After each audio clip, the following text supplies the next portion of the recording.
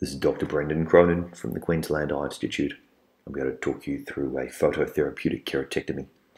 This is a procedure that's performed by a laser where we remove diseased cornea from the surface of the eye to try and improve patients' vision.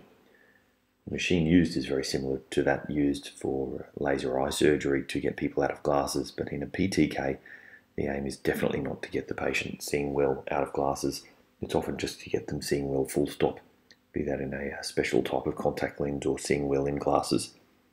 We use the procedure for irregular astigmatism, post-corneal transplants, corneal scarring, keratinous, corneal dystrophies, and recurrent erosion syndromes.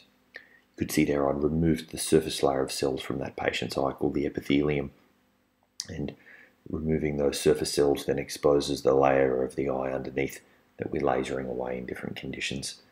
Obviously, there'll be variations for whatever disease we're performing the procedure for. You can see the laser actually happening on a patient's eye here. And this lasers away the diseased cornea. Say, for example, in a patient with a corneal transplant, we might be lasering away irregular astigmatism and also some scarring. The procedure is very uncomfortable afterwards, unfortunately. It's not uncomfortable at all having the procedure. In fact, patients can even be sedated, so they may not remember any of the procedure at all.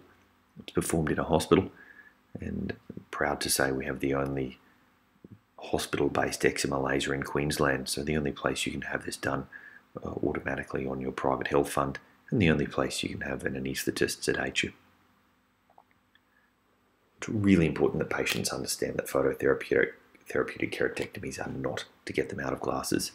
There's a different procedure to that called a photorefractive keratectomy, or a PRK. Health funds definitely do not pay for that procedure, and that has nothing to do with Medicare. This is a therapeutic procedure to get patients seeing well again.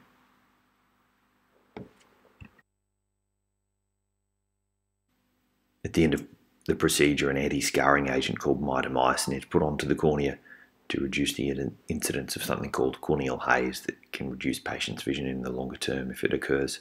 We only need to do this when we've had to laser away a lot of tissue. Patients are given a fairly strict post-operative regime of eye drops and painkillers. It is uncomfortable for a few days, so patients are given a lot of analgesia so they can go home and be comfortable. Just closing both eyes for a couple of days tends to work very, very well. In this case, I put a bandage contact lens onto the patient's eye. It's a special lens that works a little bit like a band-aid to keep the eye as comfortable as it can be for a few days afterwards. It's really, really important that patients use their post-operative drops to avoid the risk of infection, as they can be devastating to the condition and health of the cornea and of course the vision afterwards. Using some lubricating drops is so important to help the recovery of the eye. These eyes often dry out after surgery, and the special bandage contact lens will be very uncomfortable if it dries out.